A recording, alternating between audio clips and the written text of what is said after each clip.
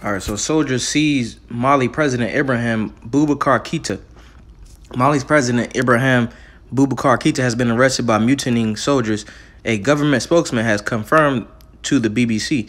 Prime Minister Boubou Cissé has also been arrested despite earlier appeals for brotherly dialogue. The apparent coup attempt in the West African nation began with gunfire at a key military camp near the capital, Bamako, on Tuesday morning.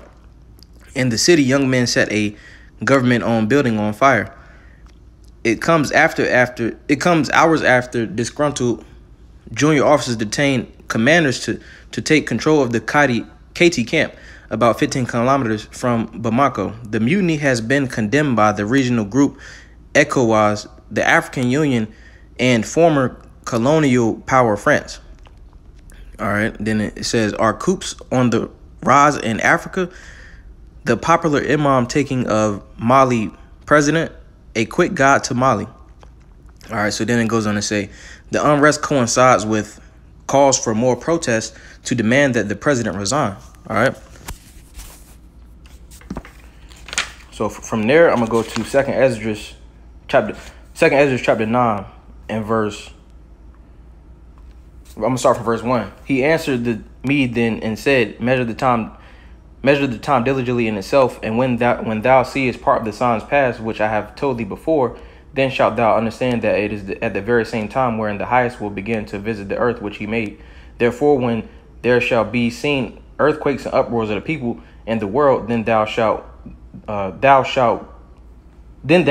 understand well that the Most High spake of these things from the days that were before thee, even from the beginning. So here they basically protesting in Mali, which is a uproar, the civil unrest, the young man that wanted the president to resign. Then from there, I'm gonna go to 2nd Esdras 15.